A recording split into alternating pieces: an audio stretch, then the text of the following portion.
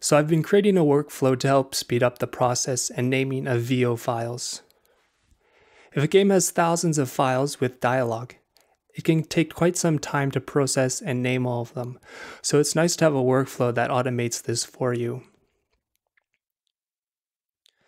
To name VO files, I've created a script in Python that uses speech recognition in order to name and write the contents into the name of the file itself. Honestly, I couldn't make this up if I tried to. Before I run the Python script, I've been using an auto-trimming tool in Reaper that quickly chops up the files into their own separate media items. Here I have recordings from 3 different voice actors to demonstrate this process. I've pre-configured these trim settings so they generally work well with clean recordings. Sometimes you have to make some manual edits yourself, otherwise it works quite efficiently.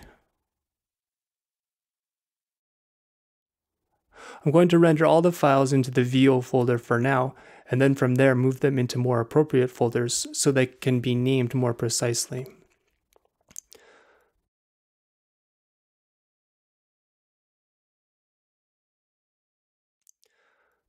So right now it's going to be hard to know the contents of the audio file without listening to it, and this is where the script comes in handy.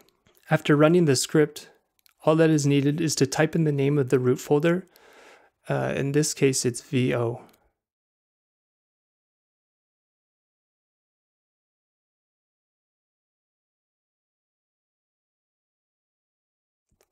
So here it walks through all the audio files and folders and names the audio files appropriately based on which folder they're in and the spoken contents of the file.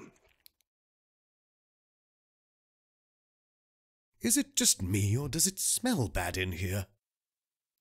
As you can see, if there's no spoken content, the file remains the same without any changes to the name. If you need to be more precise with the naming, for example, if you have character dialogue in different locations, you can make subfolders that will be reflected in the audio file's name. No, you must hide at once. It's important to note that the speech recognition doesn't always translate 100% correctly, but oftentimes it's fairly accurate and still a useful tool if you have a lot of files to name. Those things, what are they? Thanks for watching.